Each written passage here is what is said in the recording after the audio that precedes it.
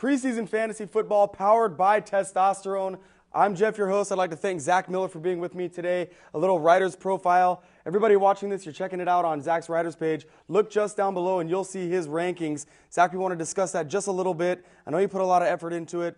Tell me, my friend, what did go into your rankings this year? Well, the thing I do with my rankings is one thing that really annoys me with some of the rankings that I look at and pass is people tend to do rankings based on last year's performances. What I tend to do is what I think is going to happen the upcoming year based on numerous things. You know, players get new opportunities with new teams. Guys like Michael Turner, I mean, he's a backup, now he's a starter, so obviously he's going to raise in my rankings.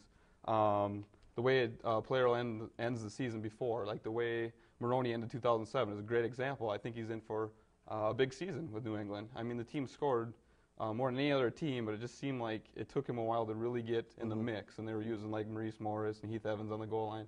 But at the end of the year, you really got to see Maroney in the game, and he performed very well and produced. So yeah, and you should be on fire here to start the next season. I'm hoping so. Well, I definitely noticed that you had one player ranked a little bit higher than a lot of people probably will right away. That player is Houston Texans quarterback Matt Schaub.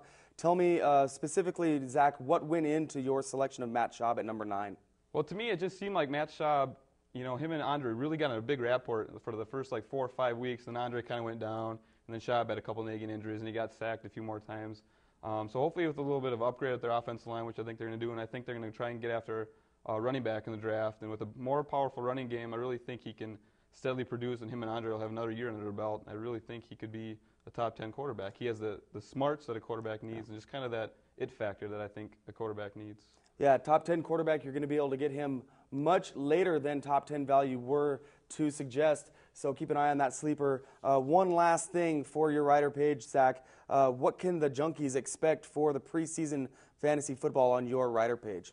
Well, you can keep, as of now, you can keep looking at my mock draft. I have a mock draft article on the homepage. Feel free to send me emails at zach@testosteronesports.com. If you have any feedback on my mock draft, positive, negative, I'll take whatever you got. And I'll look the updating that a couple more times before the draft happens. So keep looking at that.